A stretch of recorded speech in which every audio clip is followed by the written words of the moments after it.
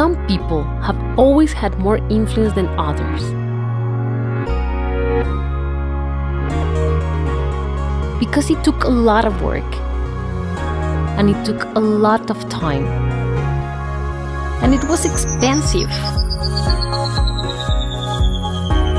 If you were just one person, it was hard to make change, but today it's so much easier.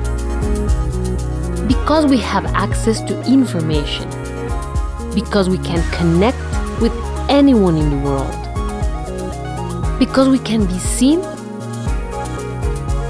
and we can be heard. But what do we do with that power?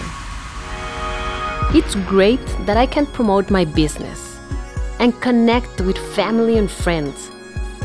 It's okay to share my favorite quote and post pictures of my vacation.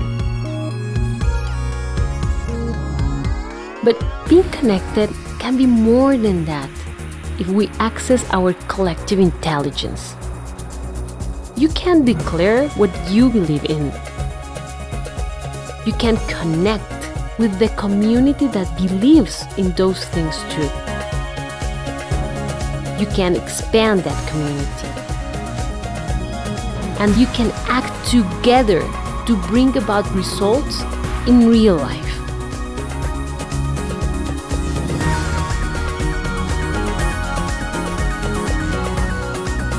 In the digital world, the choice is whether we are a mindless mob or part of the collective intelligence. Each of us has to be part of that choice. The world has changed. Today, anyone can shape the future, but not just with likes and comments. We need actions that lead to tangible results.